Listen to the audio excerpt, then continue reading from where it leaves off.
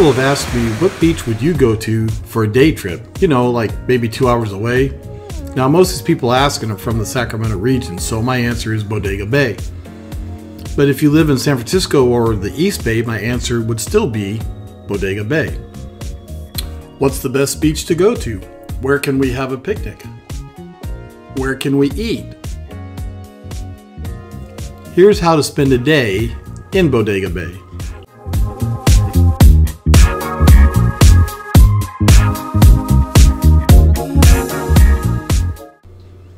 You will likely be coming from the south, so the first beach you come to is Doran Beach, but we'll talk about Doran Beach in a minute. Let's say you get into town around 10 or 11 a.m. and you're hungry. Maybe it's time to get some early lunch.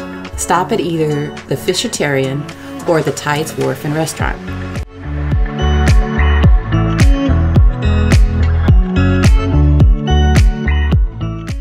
If it's just the two of you traveling, I would suggest the Fishitarian. But if you have your whole family with you, I would suggest the Tides. Now we are more familiar with the Tides.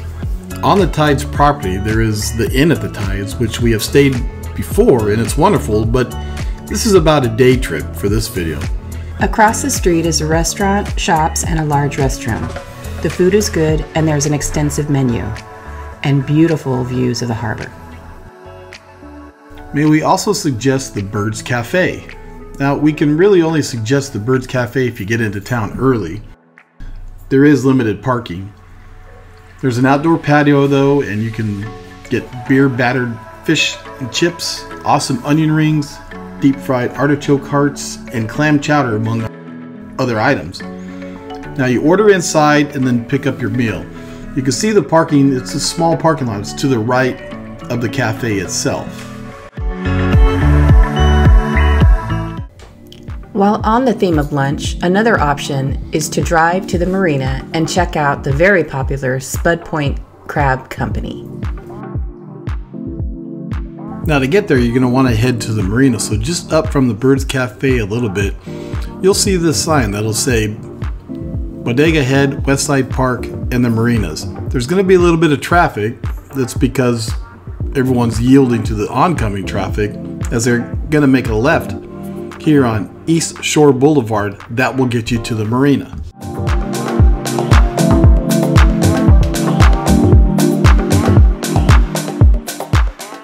You will wind your way around the marina. Spud Point is a cafe known for its clam chowder, seafood sandwiches, chili, and hot dogs. It is always busy and expect to wait in line.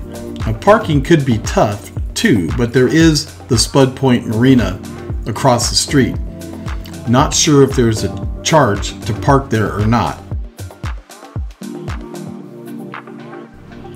And you can see there's a little bit of a parking lot, and parking on the street is free if you can find a place.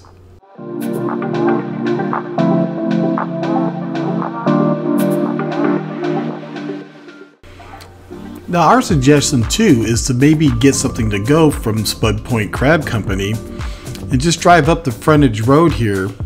You know, like I said, take the food to go, pack a picnic, and enjoy maybe Campbell Cove Beach, the Bodega Head Trail, or the Bodega Bay Trailhead. There's parking lots at all three of these places. After lunch, go ahead and take a nice little hike.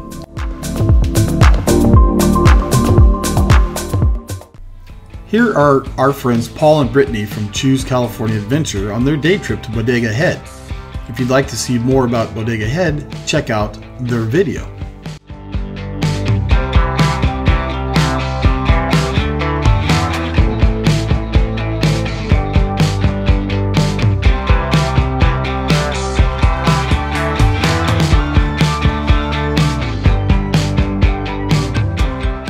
Now, let's get back on the road and exit the marina area.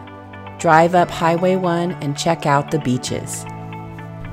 Along the Sonoma County coastline, there are a number of beaches to check out. All these green icons represent a beach. All of these beaches are free. A couple of beaches we prefer along this drive is Schoolhouse Beach and neighboring Portuguese Beach. They have bigger parking lots and vault toilets.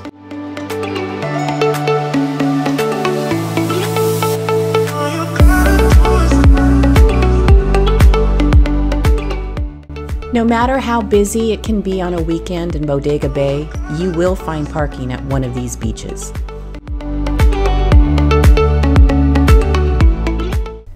Before we go any further, at any of these beaches along this drive, you do not want to get in the water.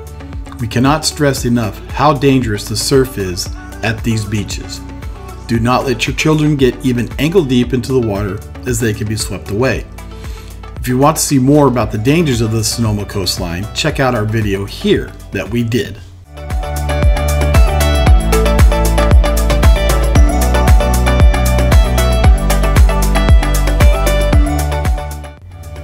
Really, the only beach in Bodega Bay where you can safely get in the water to surf or body surf is Doran Beach. Doran Beach is the most family-friendly beach because of the calm waves and the number of restrooms available. And there are showers as well to rinse the kids off.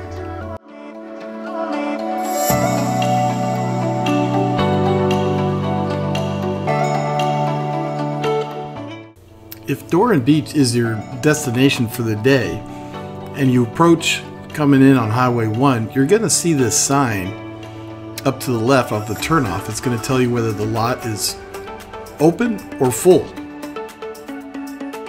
The cost is $7 for the day at Doran Beach. There's camping there, so that's why there's a fee. There are three, I'd say, main camping areas in Bodega Bay: Doran Beach, Wrights Beach, and Bodega Dunes. All have a fee for day use.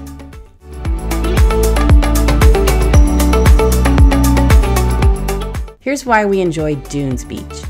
We have a state park poppy pass, and it's less crowded because many people often prefer the free beaches. Here's our video on Bodega Dunes Beach. So you can spend an entire day exploring Bodega Bay, and if you pack your own lunch, other than gas, you don't have to spend a dime. We hope you found this video helpful. Please leave a comment and give our video a thumbs up, and subscribe if you haven't already. Thank you for watching Sippy Cup Adventures of Northern California.